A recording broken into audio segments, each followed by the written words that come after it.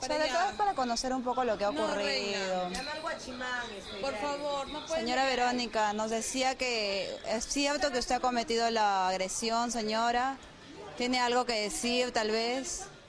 Hay una denuncia de por medio.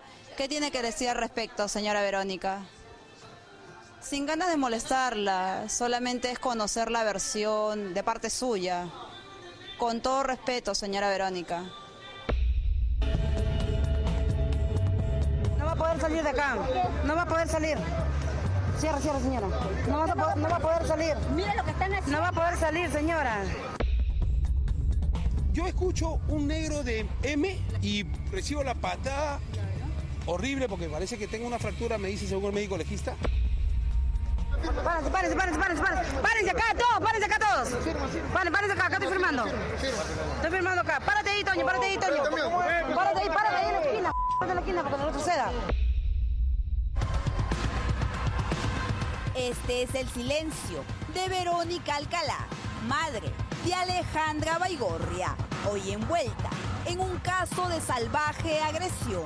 Señora Verónica, nos decía que es cierto que usted ha cometido la agresión, señora. ¿Descarta que usted haya ofrecido dinero para el silencio del sereno que la ha denunciado? Como sacado de un guión de reality hollywoodense, así de escandaloso, es hoy el presente de la familia de Alejandra Baigorria. Su madre acaba de protagonizar tremenda agresión contra un efectivo de Serenazgo de La Victoria. El caso terminó en la comisaría de Apolo. Párense acá todos. Párense acá estoy firmando. Estoy firmando acá. Párate ahí, Toño. Párate ahí en la esquina porque no suceda.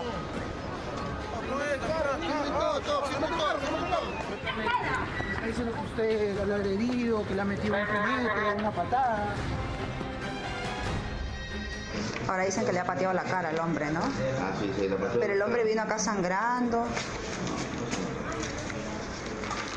Lo había confundido con ladrón. Efectivamente, porque ellos son serenos y según indica el señor que ha estado revisando porque... Hay una nueva modalidad de robo. Una modalidad de robo. Y él lo confundió con ladrón. Efectivamente, y justo cuando va a agacharse y... Pero acá la señora se puso malcriada. Después se puso malcriada. Acá, con ustedes. No, acá no. Acá solamente llegó, le pusieron de posición, hicieron un parte policial, le di su citación y nada más. Le pregunté si ha sido lesionada, no, me dijo. Y ahí se retiró. Para el día 19 está citado. Esta es doña Verónica Alcalá, madre de Alejandra Baigorria, tratando de abandonar con su vehículo el emporio de Gamarra en medio de los gritos de quienes transitan por allí. Apúrate, no va a poder salir hasta que venga policial. Párense acá. Párense acá todos. Minutos antes, según detalla este atestado policial, golpeó salvajemente a este trabajador de la Municipalidad de La Victoria tras confundirlo con un delincuente. Esto ocurrió en plena vía pública, a vista de todos, en la cuadra 12 del jirón Agustín Gamarra. Por el Parque Indoamérica, varias llantas están bajas, están bajando las llantas. He dispuesto de que se pongan a las esquinas para que visualizar quiénes son, porque a veces se escabullen los delincuentes. Me sorprende porque ella lo que alega es que me ha confundido con delincuentes. Claro. Mire los uniformes de todos, el color. Mire mi chaleco. Es difícil que ella diga que somos delincuentes, ¿no? La víctima, Marco Antonio Muñoz Vásquez, habló en exclusiva para La Noche Es Mía y revivió el terrible episodio del último martes, 9 de mayo. Yo estoy sacando acá, recibo la patada, me levanto, hago así y me mete el puñete acá. Tú te vas para un costado. Estoy caminando con ella, hablándole, señora, diciéndole que no me lastime. Y comienza Y acá te sigue golpeando. Entonces, ¿qué ha pasado? Ustedes, rateros, delincuentes, negro para aquí, no, hasta allá, negro para aquí, negro para allá. Seguías tú caminando Y la gente gritándole a ella que no me agreda.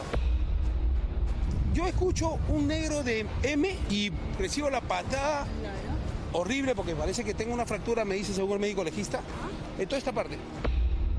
Entonces, ella, ya al ver que tanto agresión y la gente contra ella estaba con dos amigas acompañantes, se sube a su carro pretendiendo irse a la fuga.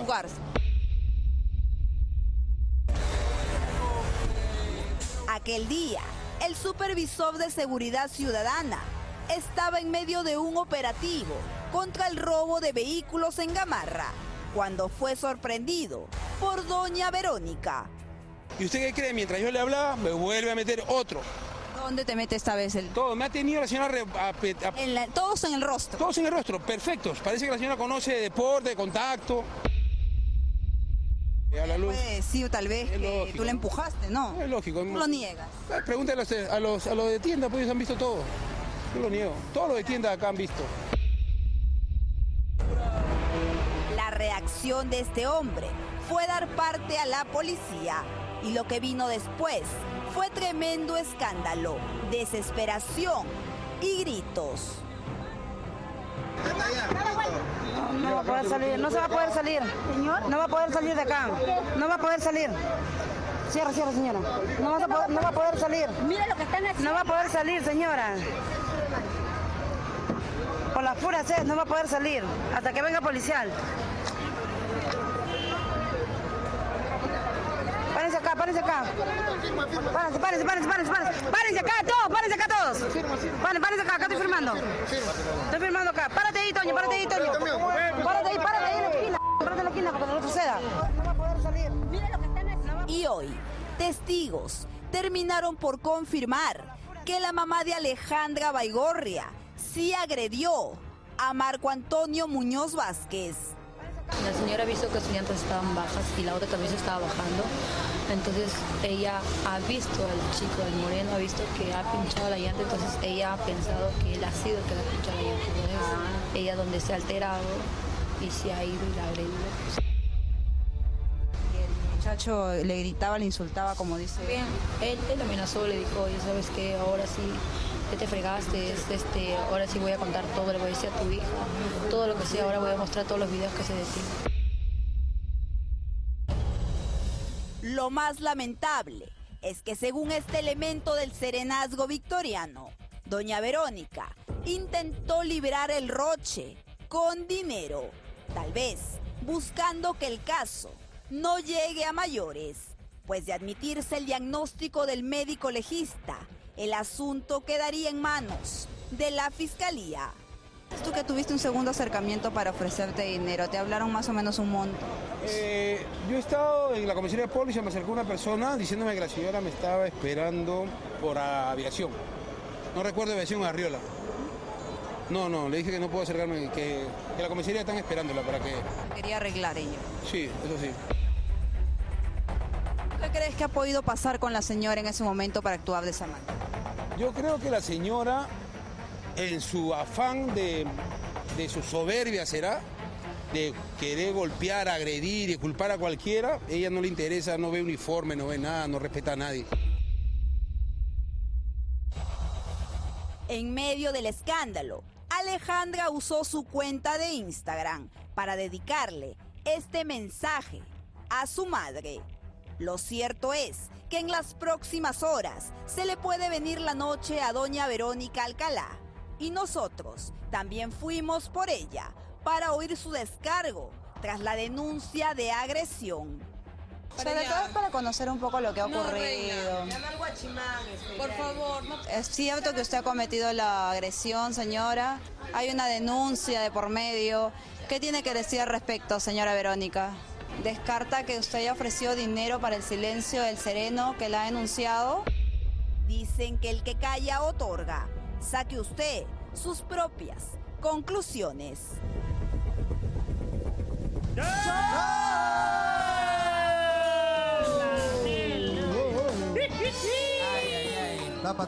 Cuánta violencia hay en las calles, muchachos, qué terrible. Pero la gente está estresada, la señora estaba estresada, la mamá de Alejandra Baigorria. Claro, o sea, ¿cuál es la figura? No entiendo. Encontró al señor pero ese es un serenazgo. Bueno, encontró a ese señor, que es un serenazgo, que le estaba dando un besito a la llanta, que le estaba bajando la llanta. A ver, alguien le estaba bajando la llanta al auto de la mamá de Alejandra Baigorria. Exacto. Y el sereno estaba, ¿qué? Midiendo la presión. No, sacando los palitos para... Encima la estaba ayudando. Ahora, muy feo que la señora, cuando le dice negro, ¿cómo le va a decir negro al negro? No se le dice negro al negro, no, muy feo. No, eso duele en el Perú de hoy. Bueno, pero tremendo chongazo. Y se quería ir, quiso hacer la de Edu Saetone, fugarse. Pero no le quiso hacer, pues no la... Así está de moda. ¿No? Caga gente y te vas. Ya, no la dejaron a la señora, ¿no? Sí, yo la veo a la mamá de Alejandra Baigorria y me acuerdo de mi época de zona de impacto. No sabes lo amigos que éramos. ¡Muchachos! Nada, la verdad los voy a ignorar. ¡Muchachos! No, ¿podrían hacerlo un poquito más fuerte y más largo? ¡Muchachos! Hoy es una noche maravillosa. Osa. ¿Por qué? Porque Claro Club, el programa de beneficios de Claro, nos invita a la van premier de Mujer Maravilla para ganar. ¡Qué bueno eso! Noche maravillosa porque Claro Club nos invita la Mujer Maravilla, la van premier. Solo tienes que ingresar tus datos en claro.com.pe/avantpremier y participa en el sorteo de una de las 5 entradas dobles. Yo quiero ir. Gran sorteo 25 de mayo. Gracias, Claro. Gracias. Wonder Woman. Qué bonito. Pero esta familia está decretada por Dios para el escándalo. Hay familias que nacen para el escándalo. Mira tú, es un roche. El escándalo persigue a los Baigorria. Miren la nota, por favor. Por las puras la metí en la mano. He estado sacando un palo, he recibido el primer puntapié de la señora.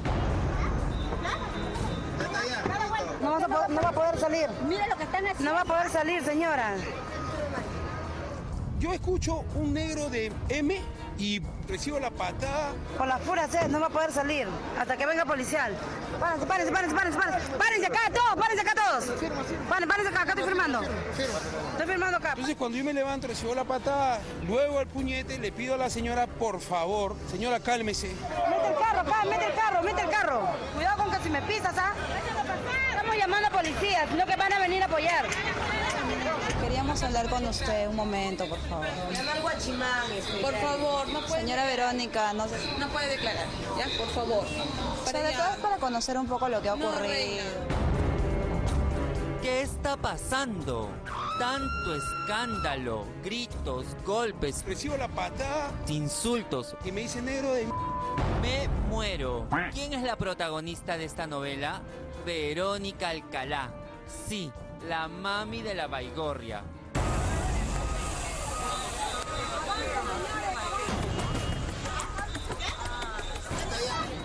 Por las puras la metí en la mano. No va a poder salir. Mira lo que están haciendo. No va a poder salir, señora.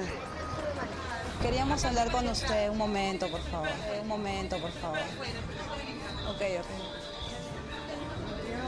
Solo unos minutitos, señora Verónica. No puede declarar, ¿ya? Por favor. Por favor, no puede... Señora Verónica. ¡Qué boquita! Esto es el verdadero espectáculo. Párense acá todos. Párense acá estoy firmando. La familia Inga. Amas a tu hermana, ¿verdad? La amo, la recontra amo.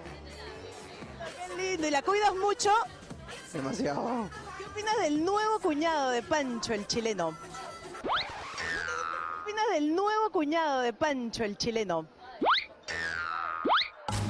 Con ese hermanito solterona por siempre. ¿Qué opinas del nuevo cuñado de Pancho, el chileno?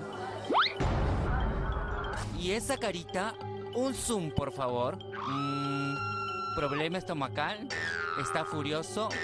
O bueno, lo dejo ahí. Otra vez los Baigorria. Ellos son la otra cara de la familia Ingalls.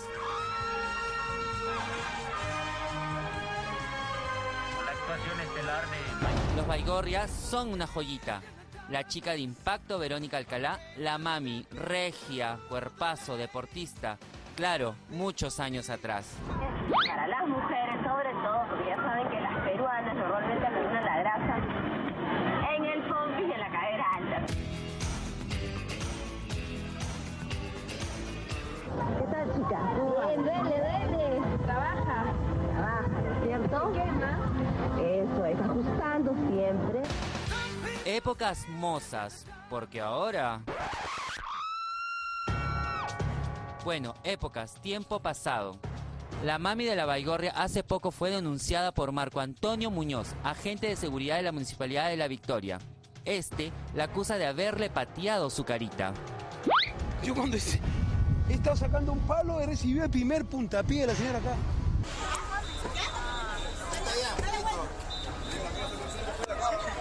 Yo escucho un negro de M y recibo la patada, es ahí donde recibo un puñete.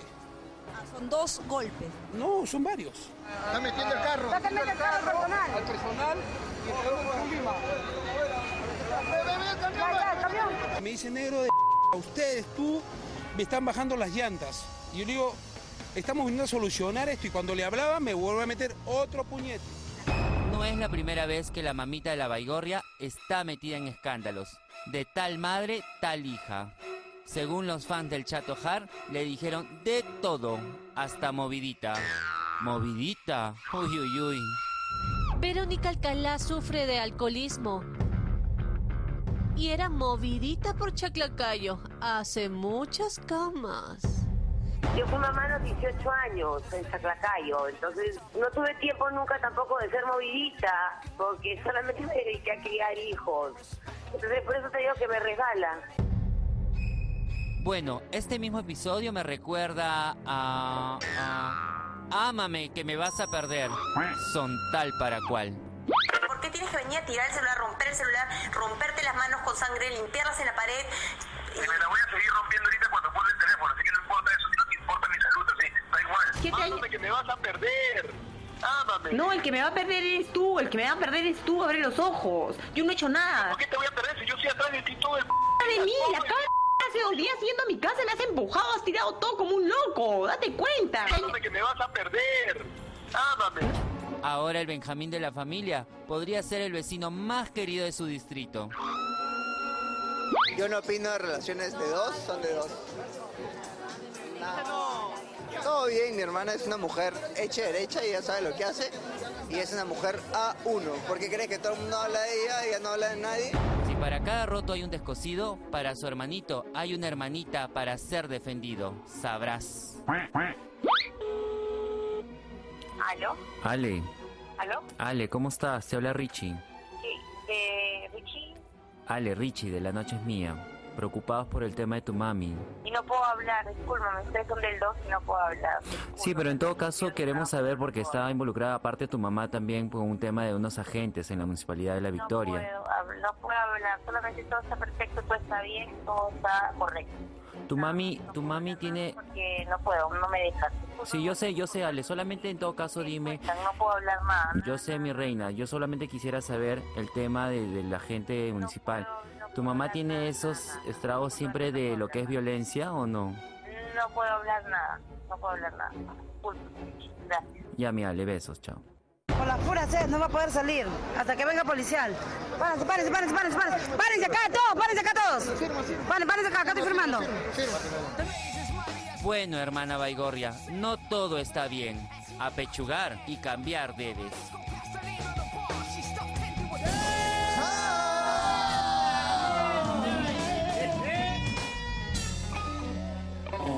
Bueno, pero, a ver, es claramente un error, es una confusión, eso no... La señora debe estar, o sea, cualquiera que va a Gamarra está palteado, alterado, pues. ¿Cómo quieren la versión? A ver, ¿quieren opinión cargamontón o lo que yo pienso? O porque también podemos hacer opinión cargamontón, ¿no? ¿Cómo quieren? ¿Qué versión quieren? ¿Amor o al 2? Ay. No, porque si quieren les hago la de amor, ¿no? Igualita que su madre, no es... No, yo creo la verdad lo que pienso es que la señora está con el estrés, pues, y está estresada, ha creído que era un choro o que alguien que le estaba bajando la llanta, porque ahí la gente cree que es dueña de la pista también, entonces se encontró con alguien, dijo, ¿de dónde viene? Y le ha mandado con cariño su tacle que le ha partido la cara. Pero por lo demás todo bien, ¿ah? Yo coincido con Alejandra Baigorria. Todo, ahora, muy feo que la gente en las redes sociales ponga esas barbaridades. No sé, que si movidico, no, son idioteces. Bueno, pero este tema tan importante, lo vamos a desmenuzar. Primero con una especialista, una psicóloga. Ella es Lisbeth Cueva en La Noche Es Mía. ¿Qué tal, Lisbeth? ¿Cómo estás? ¿Cómo estás? Bienvenida a La Noche Es Mía. Luego continuaremos con una conductora de televisión, programa, un magazine diurno. Primera vez que viene. Adriana Quevedo en La Noche Es Mía. ¿Cómo estás, Adriana? Muy bien, encantado. Y luego con una especialista en materia de escándalos. Amiga, pues, de todas maneras son del club. Stephanie Valenzuela en el programa. Muy bien. Nutrido panel del día de hoy. Bueno, señoritas, ¿cómo están? Buenas noches, bienvenidas al programa. ¿Nunca han tenido un ataque así de ira, algo? Mi amor, espérate, tranquila, no es tu escritorio. No. Ya. Nunca. Está con una concha, se sienta así. Oye, no, si pero quieres, esto pon las se piernas hace. acá también, ¿ah? Después me quería echar acá y Sí, se hace acá ¿te que acuerdas no ese día ponga el codito. Una broncaza me llevé mi jato. Oye, ya. Yo estoy súper sorprendida, la verdad, con lo que estoy viendo. Muy sorprendida. ¿Por qué? Tú acabas de decir que cualquiera reacciona de esta manera, pero tú le metes una patada en la cara a alguien. A ese sambo no, porque me pega. No, pues. No, pues. La verdad que es bien raro que alguien reaccione de esta manera. Y no fue la patada solamente, sino que después también fueron puñetes en la cara. Y los insultos. Mientras quería explicar qué estaba pasando, ¿no? Entonces, Claro. es muy raro. ¿Tú en combate no reaccionabas así algunas veces? Cuando estabas con Mario y Ribarren. No, jamás me vas a ver que le metió una patada en la cara a alguien, o sea, Claro. olvídate. No, pues. Pero también, bueno, Pero... no, meter una patada a alguien tampoco, creo que sí ahí se pasó, que hay momentos en que te dan ganas de reaccionar, de hacer algo, de gritar, quizás, hasta Claro. que haya dicho, oye, ¿qué pasa? No sé, Mira, pero patear ya es Patea un es poco otra fuerte, cosa. ¿no? Vamos a ver el video, a ver qué dice, ¿no? A ver. No va a poder salir, no se va a poder salir. No va a poder salir de acá. No va a poder Ahí salir. había pasado lo de la patada.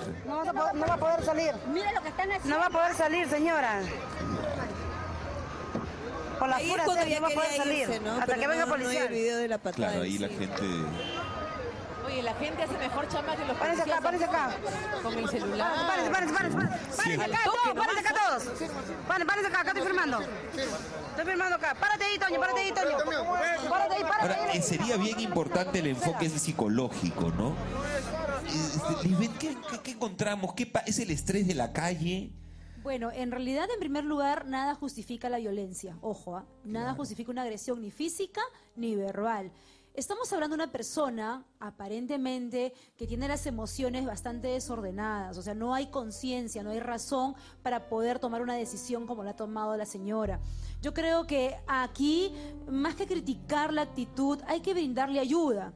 Claro. Porque esto no viene de ahora. Me imagino que ya esta persona ha aprendido a reaccionar y a protegerse de esa manera.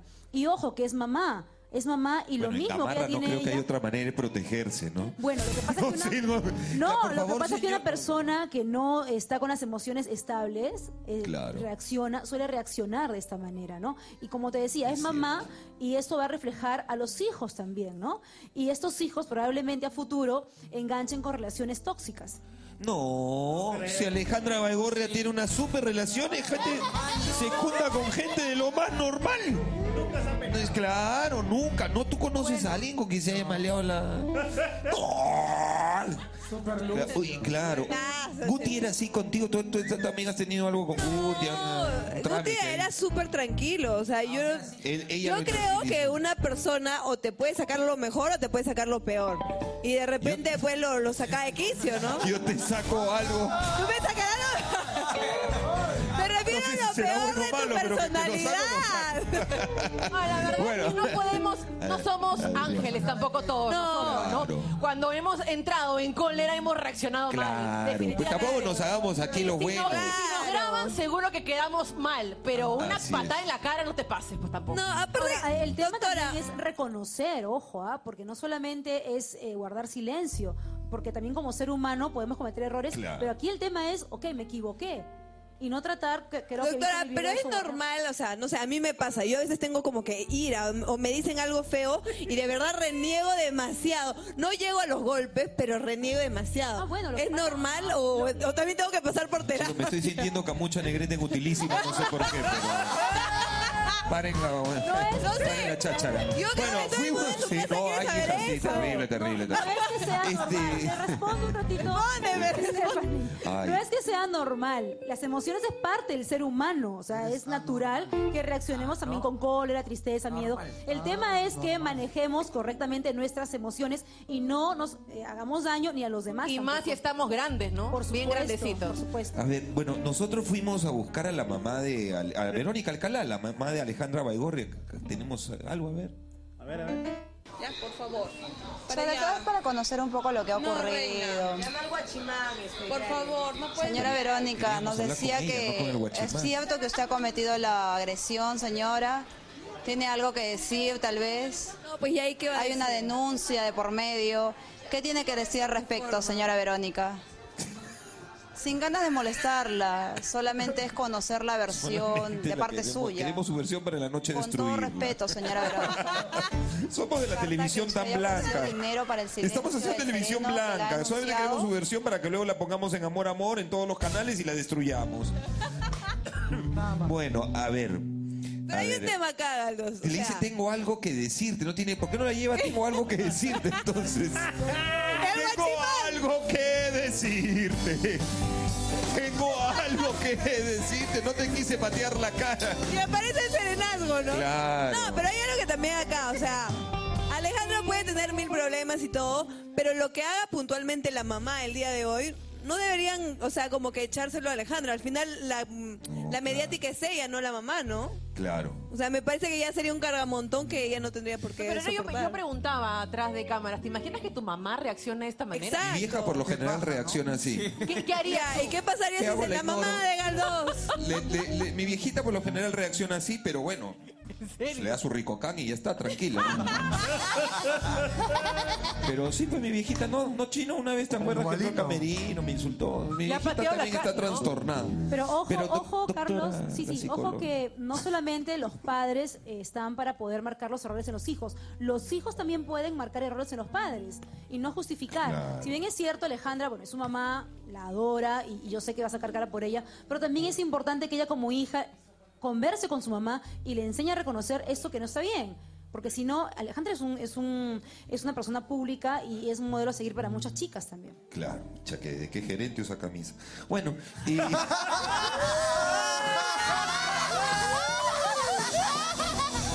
Ha venido. ¿Cuánto tiempo va grabando? ¿Cuánto estás haciendo de piso? ¿Cuánto estás haciendo de piso? ¿Cuánto estás haciendo de piso? Anda a ver, oye, qué tal sorpresa. Anda a arreglar esa huevada. Anda a arreglar tu hacha, esa vaina. Bueno, acá estamos en Panamericana, compadre. Bueno, tenemos el testimonio del sereno. A ver qué... Yo escucho un negro de M y recibo la patada horrible porque parece que tengo una fractura, me dice según el médico legista, en toda esta parte. Entonces, ella, ya al ver que tanto agresión y la gente contra ella estaba con dos amigas acompañantes, se sube a su carro pretendiendo irse a la fuga. Porque ella lo que alega es que me ha confundido con delincuentes. Claro. Mire los uniformes de todos, el color. Mire mi chaleco. Es difícil que ella diga que somos delincuentes, ¿no? Bueno, Ahora, tenía un chaleco bien... tenía un chaleco un poquito claro. sucio, ¿no? Pero se podía No se identificaba muy bien si era o no de la No, pero no era el típico chaleco celeste con azul, de repente se ha equivocado, pues. No sé, yo la verdad no lo identifiqué. Bueno, Pero igual pobrecito, creo que nadie se merece por querer ayudar recibir un golpezazo. No, pero es que no ha sido, o sea, él no ha querido. Ella se ha confundido, es obvio, claro. Pobre choro, dice, si fuera sido un choro. Pobre choro, no. chapa tu en la campaña, chapa tu choro. Yo sí he agarrado un choro a patadas, ¿sabes? Yo sí lo agarré. Conclusión en este tema. Bueno, una de las conclusiones, como te decía al comienzo, nada justifica la violencia ni física ni verbal. Decirle de repente a Alejandra, a la señora Verónica, que busquen ayuda profesional.